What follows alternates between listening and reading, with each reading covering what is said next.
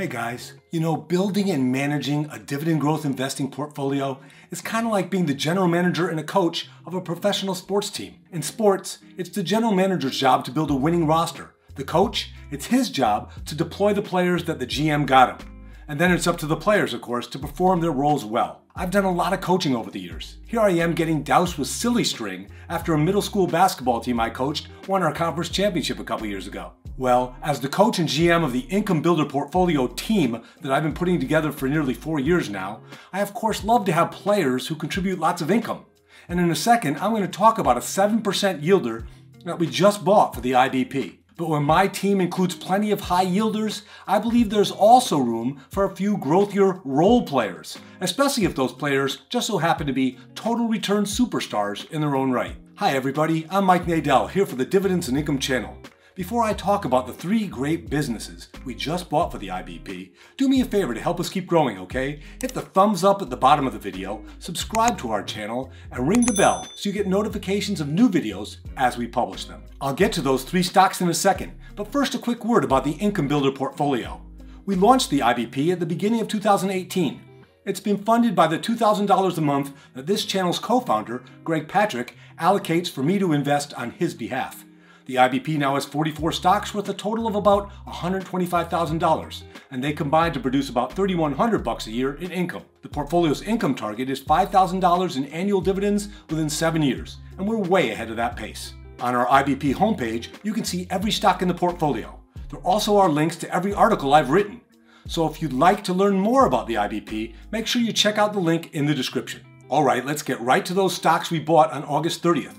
When we divided $1,000 between 3 of the IBP's existing positions: Altria, symbol MO, Costco, symbol COST, and Sherwin-Williams, symbol SHW. Altria is America's leader in tobacco products. It's a dividend king with more than a half-century of dividend growth and a yield of more than 7%. Costco is the warehouse retailer with the best business model in its industry. It has a perfect Simply Safe dividend score of 99 and a 15-year streak of raising its dividend. And Sherwin-Williams is the world leader in paints and coatings.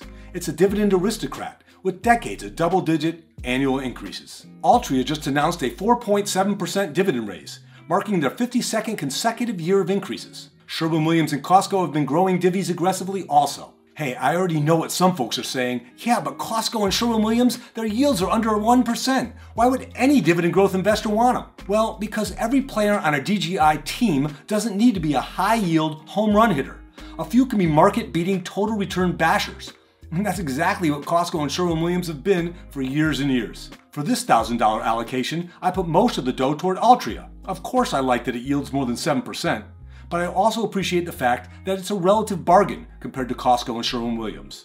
I'll get to valuations soon, but first, let's talk about each company for a minute. During its second quarter earnings presentation in July, Altria reported superb year-over-year revenue growth and earnings growth. The company also raised the lower end of its guidance range, now calling for full-year earnings growth of 4.5% to 6%. Given all the headwinds the industry has been facing, from the COVID-19 pandemic to inflation to regulatory pressures to the gradual decline of cigarette smoking, that's pretty impressive. Because Altria's main product is so addictive, it has pricing power that few other businesses do, which is why Morningstar says it's a wide moat company. Still, Altria knows that its future depends on successfully marketing other products, and it has come up with a moving beyond smoking strategy. Altria recently sold its wine business, but it still owns about 10% of Anheuser-Busch, the world's largest brewer, and has taken a large stake in Cronus, a Canadian marijuana company. Meanwhile, Altria is rapidly expanding its non-cigarette nicotine products, especially IQOS, the heated tobacco technology that's been a major success so far for its international cousin, Philip Morris. Investors apparently have appreciated the effort, as Big Mo has a much better total return than the S&P 500 index so far in 2021. And in a bit of an upset, Altria even has outperformed Sherwin-Williams and Costco. As for Costco, it's one of my favorite businesses. I love that they have made the shopping experience so enriching that tens of millions of people willingly pay an annual membership fee just for the right to spend money at their stores. Costco takes in more money in annual membership fees, about $4 billion, than some of their competitors' total businesses are worth. And their 91% membership renewal rate, that's the envy of the entire retail industry. As for Sherwin-Williams, they're recognized as the quality leader in paints and coatings. If you want to get a job done by a respected painting contractor, odds are that he or she will tell you you have to use Sherwin-Williams products.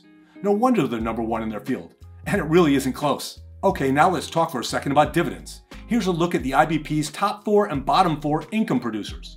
While Altria sits at the very top after this latest buy of ours, Costco and Sherwin-Williams, they rank near the bottom. Obviously, dividends weren't the first thing on my mind when I chose to include Costco and Sherwin-Williams in the IBP. I look at the income those companies provide as a nice little bonus, something above and beyond their outstanding growth characteristics. And again, as the Income Builder Portfolio's coach and general manager, I appreciate them filling that role so well on this otherwise dividend-centric team. Be aware that Altria's ex-dividend date is coming up pretty fast, September 14th.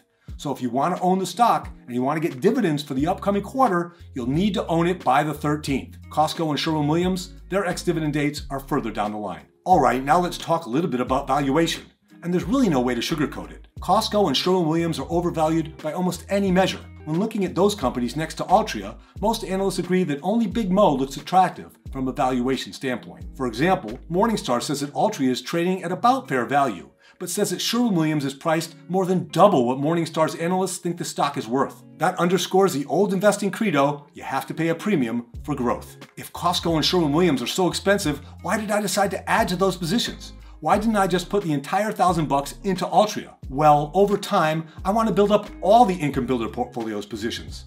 And I believe making occasional small investments, even into overvalued stocks, is an appropriate way to do so. I mean, it's not like Sherwin-Williams and Costco were bargains when we opened positions in them earlier this year, or when we added to both on April 12th, but both have crushed the market since then. Meanwhile, if we invested the full grand into Altria, Big Mo would have become one of the Income Builder Portfolio's very largest positions. Given their steady but not spectacular outlook, I didn't think Altria deserved to be handed such a starring role on this team. As the IBP's general manager and coach, I'm willing to let all 3 of these players perform their roles. And I'm confident that all will contribute to this team's overall success. All right, that'll do it for today, everybody. I'll be back in a week or so with another video. Again, please give us a thumbs up, subscribe, and ring that notification bell so you don't miss out on any of our new content. Take it easy, everybody. Back at you soon.